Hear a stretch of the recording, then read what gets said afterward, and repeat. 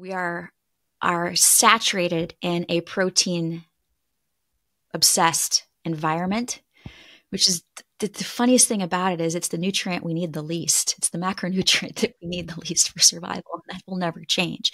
It's a fact. And the protein is in the foods that you think are carbohydrates, just as much as the carbohydrates that you think are quote unquote bad.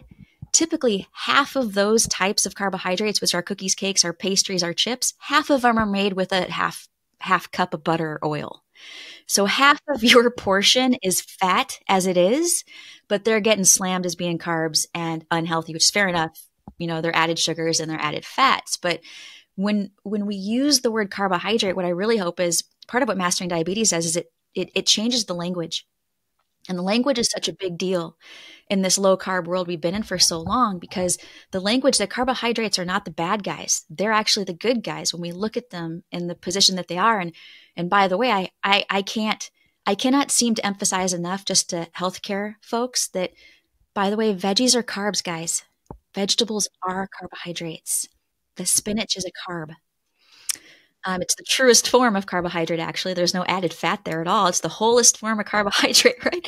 And the beans and the wild rice and these native foods that are so rich and like culturally appropriate and relevant, they're getting slammed as being not good for you. So it just steamrolls into a lot of different things because of that language. Yeah.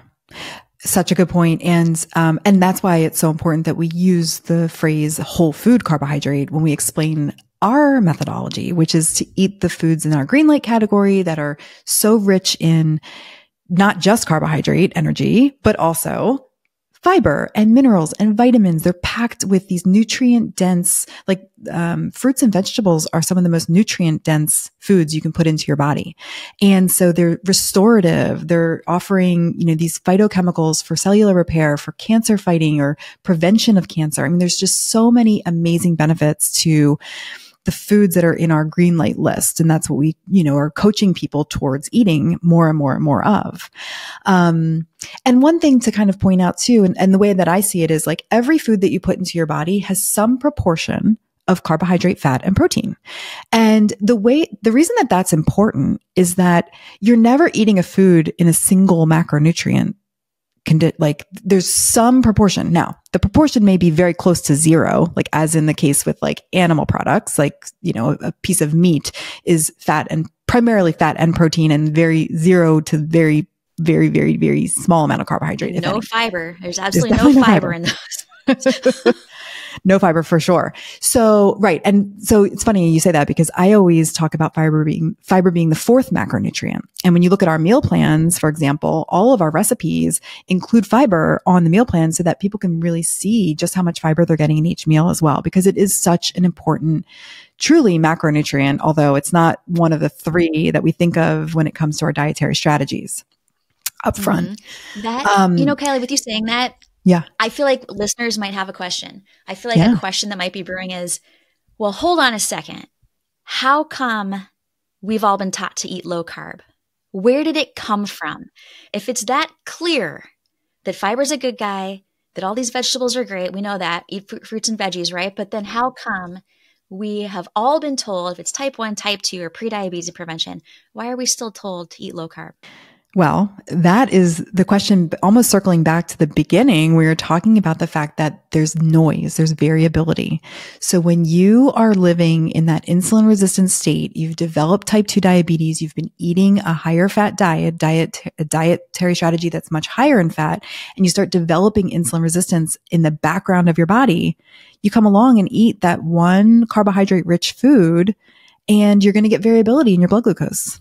It's just, unfortunately, that's an inevitability initially.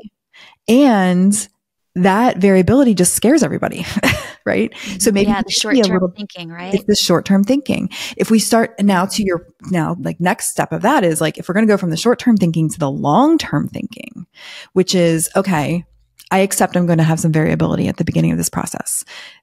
We know there are things that you can do to help minimize the variability. And if you know what those things are, which, there's a number of different tools and strategies that we teach our clients how to reduce some of that variability. But once you break through some of that background insulin resistance, then that's when things get really fun and the fruit becomes a really great strategy and reward for what you're doing. And the way that, we've really seen this play out is when we host our retreats. It doesn't take, you were going to talk about long-term strategy. This takes days. Like, we're not talking super long-term here, right? We've seen people come, some of our clients come to our retreats. We used to host them in person. We'd love to get back to that, by the way. That's in the works, but we had to take a break from in-person hosting during, COVID times. But now, but we've hosted online and virtual retreats as well.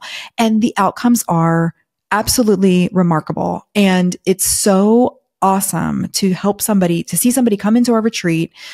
Maybe they have or haven't been already eating a low fat strategy, but it doesn't matter because they come in and on day one, we start them on a green light food. So we feed during our retreats, in-person retreats, we feed our members, the whole time.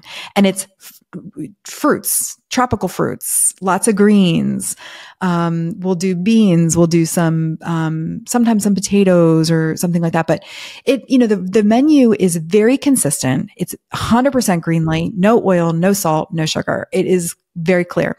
And people's blood glucose numbers by day 2, 3, and 4 are just plummeting. They're coming down in whether they're living with type 2 diabetes, type 1 diabetes. If they're injecting insulin, they're using much less insulin at the end of at the end of 4 days. So we talk about this idea of thinking in the long term. If 4 days is long term to you, then, that's okay. Just know that 4 days will be enough time if you eat a green light strategy for 4 days straight. And that is the all-in approach. The all-in approach, let's just do this. Test it out. That's one way of going about it for sure. Yeah, it really is. And, some people are okay with that.